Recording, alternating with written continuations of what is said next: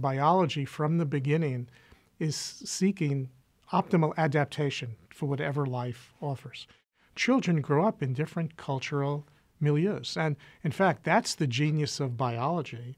That's why children and adults can adapt to very different cultures, very different societies, very different behaviors, very different beliefs, because the brain at the beginning has the ability to adapt to a wide variety of environments, and it's shaped by that environment. So what poverty does to children beginning from the moment of conception through early childhood is it adds a burden of adversity and stress that can be threatening to healthy development. And it's that burden of adversity that is critically important for us to focus on to break this intergenerational cycle of poverty.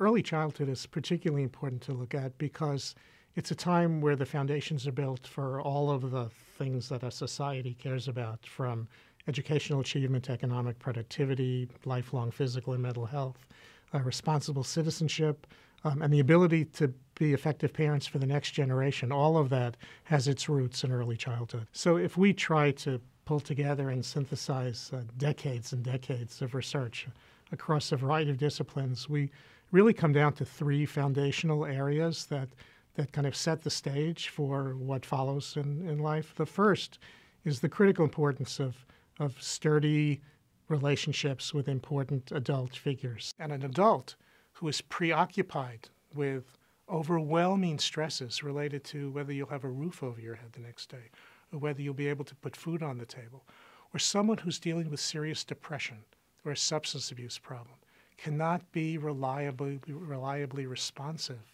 to what children do, because it has nothing to do with how much you love the child. It has to do with whether you're incapacitated and overwhelmed. Young children live in an environment of relationships, and the quality of those relationships has a huge impact on all the health and learning and behavior that follows. Second is the actual physical environment in which children grow up, the extent to which it provides opportunities for exploration and learning, whether it's safe, predictable, stable, and also issues like being free of exposure to environmental toxins, which can obviously be terribly undermining for health. And the third issue, of course, is nutrition.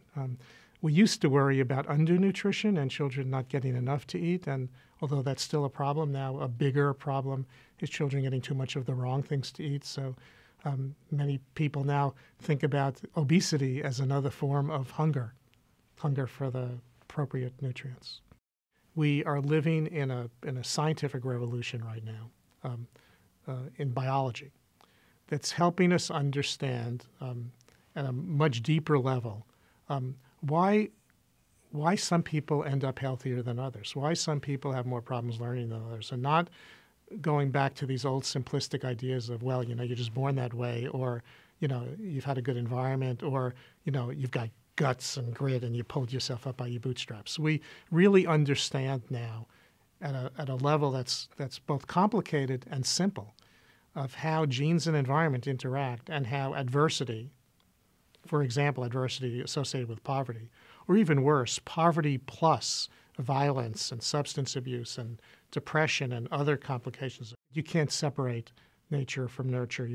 Genes and experience in the environment are inextricably intertwined, and they affect all health, learning, and development. Nothing is so hardwired that experience won't affect it. In fact, this very exciting field of epigenetics is teaching us at the molecular level how it works, how experience actually turns genes on and turns them off. We really are talking about using science to not only produce better lives for people, but to reduce the huge costs that not individuals only, but society pays later for economic dependence, for poor health.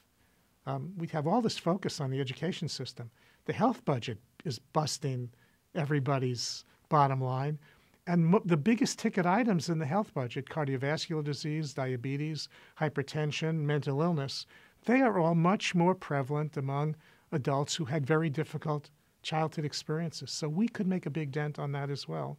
Albert Einstein said, if you keep doing things in the same way you've been doing them, you'll keep getting the same responses and the same results. We have the opportunity to develop some new ideas based not on just what people believe or what people would like to have happen, but based on a deeper understanding of what is it about poverty that gets under the skin and gets into our bodies and affects the way we learn and the way we behave and literally affects our physical and mental health. Innovation doesn't happen by one creative person sitting in a room by himself or herself. Innovation always happens best at the intersection of different ways of thinking. So we have another reason now to break down these disciplinary barriers, these silos that separate health from education and education from human services, because it's the same science under all of them. That science of early childhood is the same science whether you want to reduce disparities in health outcomes or reduce disparities in school achievement.